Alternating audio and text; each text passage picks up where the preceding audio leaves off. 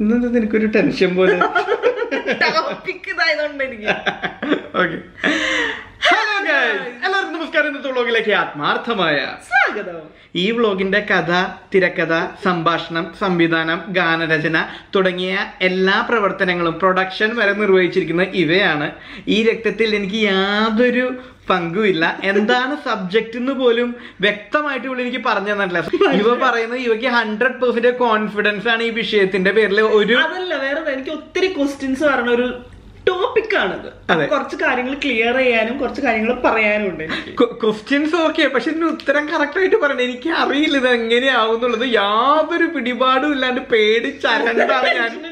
സത്യം, സാധാരണ ഏത് വ്ളോഗും എനിക്ക് ടെൻഷൻ ഇല്ല. ഈ വ്ളോഗ് എനിക്ക് നല്ല ടെൻഷൻ. എന്താണെന്ന് അറിയാത്തൊരു വ്ളോഗാണ് നിങ്ങളുടെ മുമ്പിലേക്ക് വരുന്നത്. എന്തായാലും ഇന്നത്തെ വ്ളോഗിലേക്ക് എല്ലാവർക്കും ആത്മാർത്ഥമായ സ്വാഗതം. സ്വാഗതം, സ്വാഗതം. അതാണ്.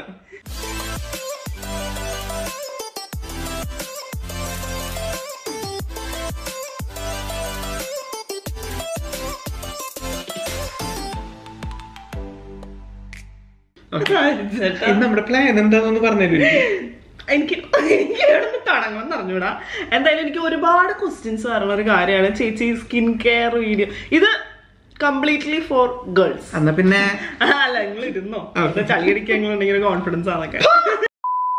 അപ്പൊ വിഷയത്തിലേക്ക് കിടക്കാം. ഞാൻ എങ്ങനെയാണ് വെളുത്തത്, ചേച്ചി എങ്ങനെയാണ് വെളുത്തത് എന്നുള്ളതാണ് കൂടുതൽ ക്വസ്റ്റ്യൻസ് ഉള്ളത്. എന്റെ പുട്ടി ഞാനോട് എടുത്തു വെച്ചിട്ടുണ്ട് നിങ്ങളെ കാണിക്കാനായിട്ട്. അത് കാണിച്ചു തരാം. അതിന് മുമ്പ് ഞാൻ എന്റെ കാര്യങ്ങൾ പറയട്ടെ. നമുക്കൊരു അല്ല, ഭയങ്കര ടെൻഷനിലാട്ടോ ഈ ടോപ്പിക് ഇതായതുകൊണ്ടാണ്. അപ്പൊ ഇതിന് കൂടുതൽ എനിക്ക് പറയാനുള്ളത് കല്യാണത്തിന് മുമ്പ്, അല്ലെങ്കിൽ എനിക്ക്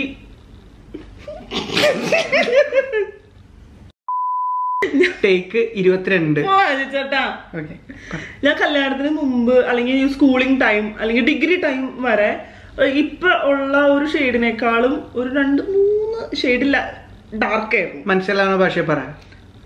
ഞാൻ ഇച്ചിരി കൂടി ഡാർക്ക് ആയിരുന്നു. അതായത് കുറച്ച് നിറം കുറവായിരുന്നു. അത് ഇച്ചിരി ലൈറ്റ് ആവാൻ കാരണം ഡിഗ്രി കഴിഞ്ഞിട്ട് എനിക്കൊരു ആക്സിഡന്റ് പറ്റിയായിരുന്നു. അപ്പൊ ഞാനിങ്ങനെ എനിക്കൊരു അനിയത്തിയുള്ളൂ. അനിയത്തിന്റെ ഓഫീസിൽ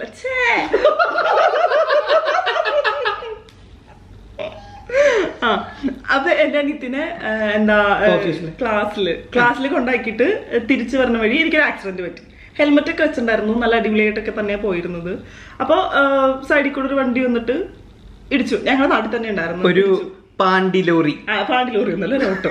തെറിച്ച് പോയിട്ടൊരു പോസ്റ്റിന്റെ അവിടെ ഇടിച്ചിട്ട് വീണു. കാര്യം ഹെൽമെറ്റ് ഉണ്ടായതുകൊണ്ട് എന്റെ ജീവിതം രക്ഷപ്പെട്ടു. എന്നെ നഷ്ടപ്പെടുകയും ചെയ്തു, ജീവൻ രക്ഷപ്പെട്ടു. പക്ഷെ ആക്സിഡന്റ് ഭയങ്കര സീരിയസ് ആയിരുന്നു കേട്ടോ. ഭയങ്കര സീരിയസ് ആയിരുന്നു. 6 ഐസിയുലൊക്കെ ആയിരുന്നു. വെറുതെ കിടന്നോണ്ട് 6 ദിവസം ഒന്നും ഉണ്ടായിരുന്നില്ല, കുറച്ച് 2-3 ദിവസം ഞാൻ അഡ്മിറ്റ് ഒക്കെ ആയിരുന്നു. അത്ര ഉണ്ടായിരുന്നുള്ളൂ. 2 ദിവസം ഒരാഴ്ച. അപ്പൊ 6 ദിവസം ഒരാഴ്ച ഒരു ദിവസത്തിന്റെ വ്യത്യാസം.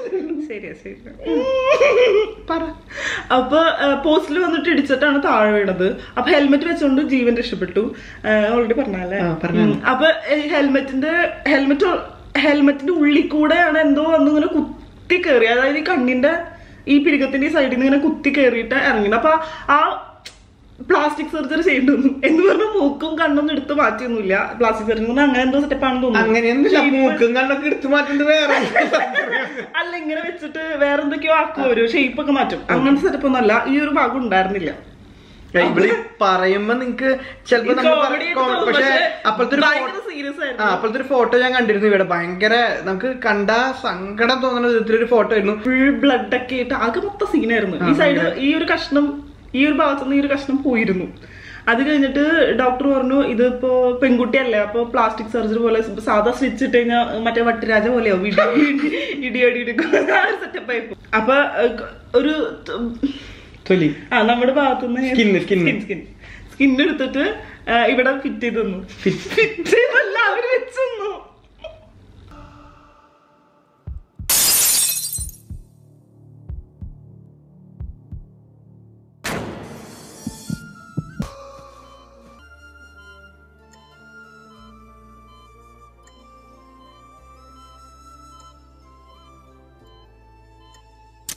ഇവിളീ പറയണത് സങ്കടകരമായ ഒരു കഥയാണ് കേസ്. ഇത് കോമഡി ആവുന്നതിൽ എനിക്ക് ഉത്തരവാദിത്വം ഒന്നുമില്ല. എനിക്ക് കോമഡി പോലെ തോന്നാ. ഞാൻ എന്ത് ചെയ്യാനാണ്? ഫോട്ടോ ഉണ്ടായിരുന്നു, ഞാൻ കാണിച്ചു തന്നെ. പക്ഷെ ആ ഫോട്ടോ കിട്ടാൻ യാതൊരു വഴിയില്ല. മമ്മി എനിക്ക് തരുന്നില്ല. മമ്മി എന്റെ ഇടയിൽ തരാണെന്ന് നിങ്ങൾക്ക് ഫിറ്റ് ചെയ്തു. അല്ല കാണിച്ചു തരാട്ടോ. ഈ ഭാഗത്ത് കഷ്ണം മൊത്തം പോയി, ഈ ഭാഗത്ത് സ്കിന്നൊക്കെ പോയി. ഈ ഭാഗത്തിന് കുഴപ്പമൊന്നും ഉണ്ടായില്ല. അതായത് ഇത്രയും ഭാഗത്ത് എനിക്ക് സ്കിൻ അവര് ഫിറ്റ് ചെയ്തു തന്നു. ഫിറ്റ് ചെയ്തു വെച്ച് അവര് പ്ലാസ്റ്റിക് സർജറി ചെയ്ത് തന്നു. ബാക്കി പറ. ആവശ്യമില്ലാത്ത ചളിയൊക്കെ കട്ട് ചെയ്ത് വ്ളോഗ് ഫുള്ള് കട്ട് ചെയ്യേണ്ടി വരും. പ്ലാസ്റ്റിക് സർജറി ചെയ്തിരുന്നെങ്കിലും ഈ ഒരു ഭാഗം നോർമൽ ആയിട്ടും ഈ ഒരു സൈഡ് ഇത് ഇത്രയും ഉണ്ടായിരുന്നു. ഈ ഒരു സൈഡ് അത്ര ഭയങ്കര ഭീകരമായിരുന്നു കാണുമ്പോ. എന്നെ കാണുമ്പോ എന്റെ കസിൻസ് ഒക്കെ വന്നിട്ട് ഇരുന്ന് കരയുമായിരുന്നു. ഭയങ്കരമായിട്ട് കരയുമായിരുന്നു ഇരുന്നിട്ട്. എന്റെ ഫ്രണ്ടിൽ നിന്ന് ഇങ്ങനെ അവരിങ്ങനെ കരയുമായിരുന്നു. എനിക്ക് അത് കഴിഞ്ഞ് ഡോക്ടർ ഡിസ്ചാർജ് ഒക്കെ ചെയ്തു, വീട്ടിൽ പോയിട്ട് റെസ്റ്റ് ചെയ്തു. പിന്നെ സ്റ്റിച്ച് കഴിക്കണം, നേരത്തെ വന്നാൽ മതി എന്നൊക്കെ പറഞ്ഞു. സ്റ്റിച്ച് വിട്ടിരുന്നു. ഈ ഭാഗത്തൊക്കെ എന്തൊക്കെയോ ഉണ്ടായിരുന്നു, ഇവിടെ എന്തൊക്കെയോ ഉണ്ടായിരുന്നു. അപ്പൊ അത് കഴിഞ്ഞിട്ട് അവർ മരുന്ന് ഓയിൽമെന്റ് ഒക്കെ തന്നായിരുന്നു.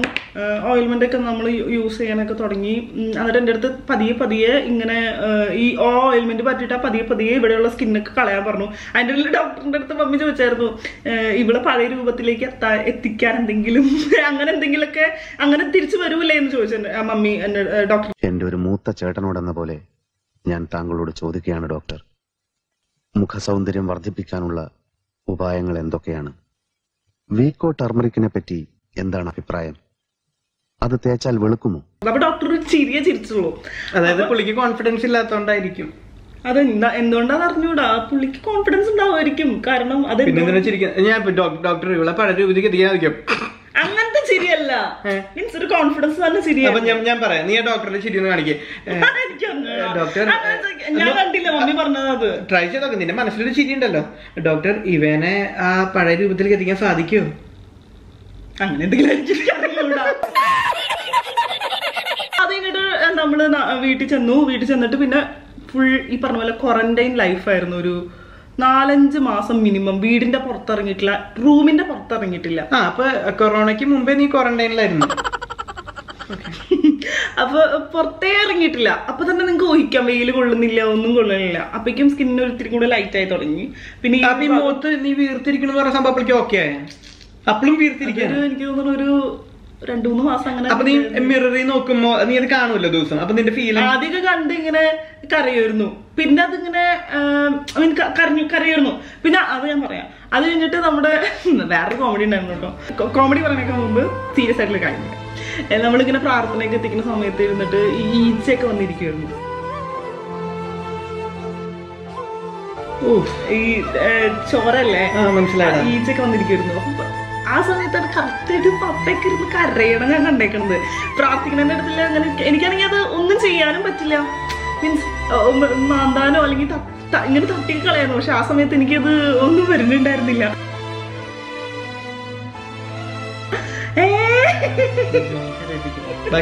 അതായത് ആ സമയത്ത് പപ്പ ഇരുന്നിട്ട് ഈ എന്താ പറയാ ന്യൂസ് പേപ്പർ വെച്ചിട്ട് ഇങ്ങനെ ഈ ഈച്ചനെയും കൊതുകിനെയൊക്കെ, ചിലപ്പോ കൊതുകൊക്കെ ഇങ്ങനെ ഇരിക്കും. അത് കഴിഞ്ഞ് അപ്പൊ എന്താ പപ്പ എനിക്ക് തോന്നുന്നു 1 മാസത്തോളം കടയിലൊന്നും പോയിട്ടുണ്ടായിരുന്നില്ല.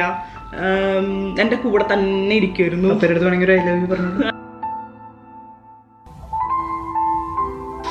ഐ ലവ് യു അല്ല, എന്റെ ഭയങ്കരമായിട്ട് മിസ് ചെയ്യണു. എന്താ എനിക്ക് കാണാൻ പറ്റാവോ? അപ്പൊ ഭയങ്കര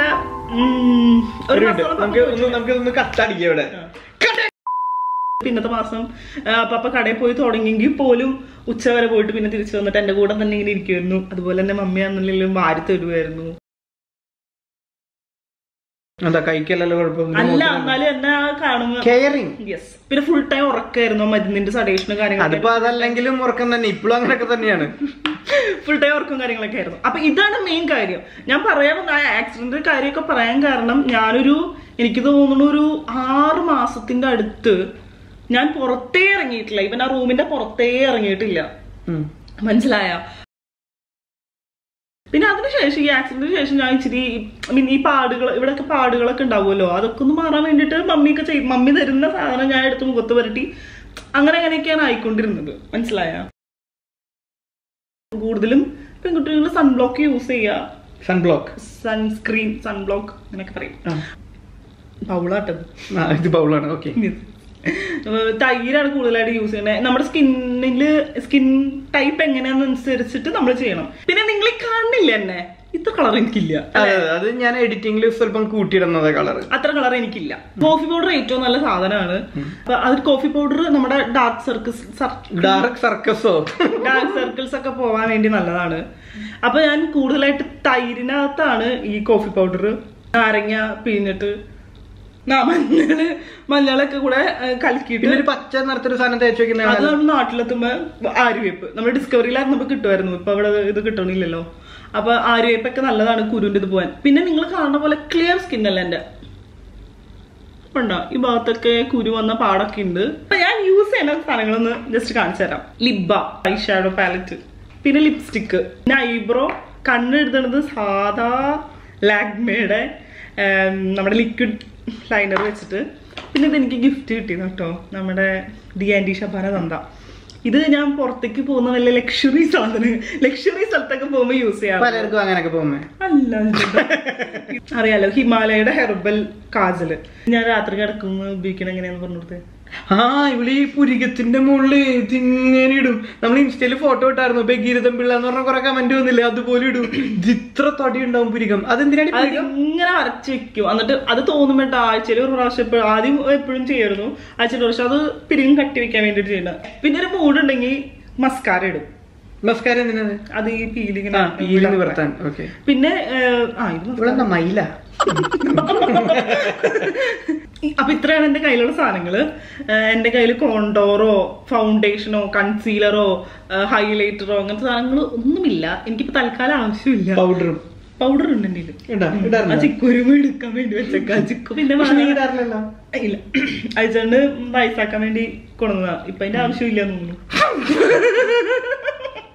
അപ്പൊ ഇന്നത്തെ ഒരു വ്ലോഗ് എന്ന് പറയുന്നത് ഇവയുടെ ആക്സിഡന്റും അതിനുശേഷം ഉണ്ടായിരുന്ന റിക്കവറി, പിന്നീട് നോർമൽ ആകാൻ വേണ്ടി ഇവ എടുത്ത ആ ഒരു പ്രോസസ് ടൈം എന്ന് പറയുന്നത്, പിന്നീട് ഇപ്പോൾ റീസെന്റ് അവൾ ഉപയോഗിക്കുന്ന മേക്കപ്പ് പ്രോഡക്ട്സ് എന്ന് വിളിക്കാൻ പറ്റുന്ന സാധനങ്ങൾ എന്തൊക്കെയാണെന്നുള്ള പരിചയപ്പെടുത്തലൊക്കെ കൂടിയായിട്ടുള്ള ഒരു വ്ലോഗ് ആയിരുന്നു നിങ്ങളുടെ മുമ്പിലേക്ക് എത്തിയത്. ഞാനതിപ്പോ ഫോളോ ചെയ്യാൻ വേണ്ടി പറയണതാന്ന് വിചാരിക്കുന്നത്. ഇൻസ്റ്റാഗ്രാം സത്യമായിട്ടും ഞാൻ ഫോളോ ചെയ്യാൻ വേണ്ടി പറയണതല്ല. ഞാൻ ഇൻസ്റ്റാഗ്രാമിൽ ഇങ്ങനെ എന്തെങ്കിലും സ്കിൻ കെയറിന്റെ ഇതൊക്കെ ചെയ്യാന്നുണ്ടെങ്കിൽ ഞാൻ എന്റെ ഫോട്ടോ എടുത്തിട്ട്, ഞാൻ ചെയ്യണതിന്റെ ആ ഫോട്ടോ എടുത്തിട്ട് ഇൻഗ്രീഡിയൻസ് എന്തൊക്കെയാന്നുള്ളത് എഴുതി ഇടാറുണ്ട്. പറ്റാണെങ്കിൽ വന്ന് ഫോളോ ചെയ്തോളൂ. ഞാൻ ഫോളോ ചെയ്യാൻ വേണ്ടി പറഞ്ഞല്ല, സത്യമായിട്ട് ഞാൻ ഫോളോ ചെയ്യാൻ വേണ്ടി പറഞ്ഞല്ല.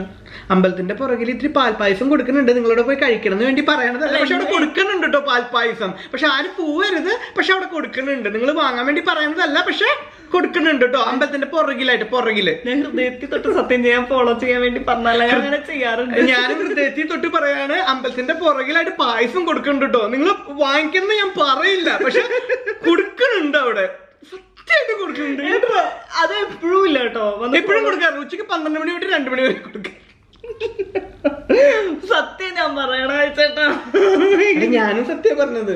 അപ്പൊ നമ്മുടെ ഇന്നത്തെ വ്ലോഗ് നമ്മളിവിടെ വെച്ച് അവസാനിപ്പിക്കുകയാണ്. നിങ്ങൾക്ക് എല്ലാവർക്കും ഇഷ്ടപ്പെട്ടു എന്ന് വിചാരിക്കുന്നു. ചെറിയൊരു വ്ലോഗ് ആണോ എന്ന് അറിയില്ല, കാരണം ഇപ്പൊ തന്നെ ലെങ്ത് ഒരുപാടായിട്ടുണ്ടെന്നാണ് എന്റെ അറിവ്. എന്തായാലും എഡിറ്റ് ചെയ്ത് ഞാൻ 10 മിനിറ്റ് ആക്കാനായിട്ട് ശ്രമിക്കുന്നതായിരിക്കും. അപ്പൊ ഇന്നത്തെ വീഡിയോ നിങ്ങൾക്ക് എല്ലാവർക്കും ഇഷ്ടപ്പെട്ടു എന്ന് വിചാരിക്കുന്നു. കൂടുതൽ നല്ല വീഡിയോസ് ആയിട്ട് നമ്മൾ വീണ്ടും വരുന്നതായിരിക്കും. അതൊരിക്കും എല്ലാവർക്കും എല്ലാവരും നല്ലൊരു ദിവസമായിരിക്കട്ടെ. പപ്പ, മമ്മി, എന്റെ റിലേറ്റീവ്സ്, എന്റെ കസിൻസ്, അമ്മമ്മ, എല്ലാവർക്കും ഉമ്മ, അപ്പ ആരെയും വിട്ടിട്ടില്ല. എനിക്ക് എല്ലാരും മിസ് ചെയ്യണു. എനിക്ക് ആ കഥ പറഞ്ഞപ്പോഴേ എല്ലാരെയും ഭയങ്കരമായിട്ട് മിസ് ചെയ്യണു. അപ്പൊ എല്ലാരും കെട്ടിപ്പിടിച്ച്. വേറെ എന്തെങ്കിലും പറയടി. എനിക്ക് മിസ് ചെയ്യണോ അവരെ. എന്നിട്ട് എനിക്ക് പോകണം നാട്ടിൽ പോയിട്ട് എന്ത് ചെയ്യും? എനിക്ക് അവരെ കാണണം, കണ്ടിട്ട് ഉമ്മ വയ്ക്കണം. അപ്പാപ്പന് കുപ്പി വാങ്ങേണ്ടി വരും കേട്ടാ. അത് വേണം. ഏതാ വേണ്ടത്? കോനിയാക്ക്. Thank you.